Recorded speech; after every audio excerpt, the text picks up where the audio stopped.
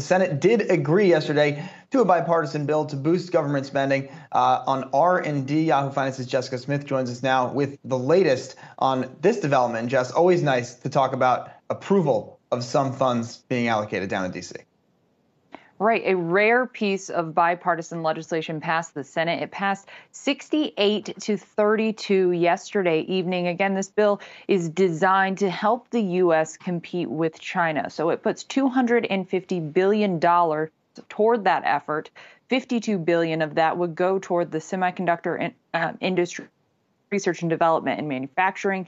$190 billion would be aimed at strengthening advanced technology and research in the U.S. And then there would be $10 billion for tech hubs throughout different areas of the country to try and spur innovation in various places all around the country instead of just in the typical hubs on the coast. Now, Majority Leader Schumer said that this could be a turning point for American leadership in the 21st century. This is a significant win for him and his Republican counterpart, Senator Todd Young. They have been working on this together. There were months of negotiations, committee work. There were compromises and amendments on this piece of legislation, but ultimately it was able to make it through after even a delay that we saw for about 2 weeks before the Memorial Day recess. But now we have to see what happens in the House. It's unclear where this bill is going to go because the House is advancing several of their own bills aimed at helping the U.S. compete with China. So we'll see if the House and Senate comes together to put together a conference committee and hash out their differences in order to send a bill to the president's desk.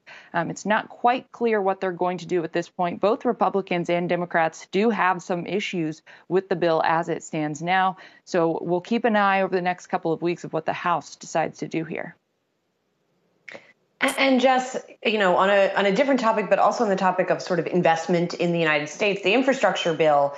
Yesterday, we know that one side of the talks fell apart, but it sounds like talks are still ongoing in other quarters. Right. There were the negotiations between the president and Republican senators led by Senator Shelley Moore Capito. Those talks broke down yesterday. They are no longer going to be trying to find a deal. You'll remember it started with Republicans proposing a $568 billion deal. President Biden proposing a $2.3 trillion, and they were not able to overcome their differences. Republicans do not want to touch the 2017 tax cuts. They don't want to raise taxes in any way in order to pay for infrastructure.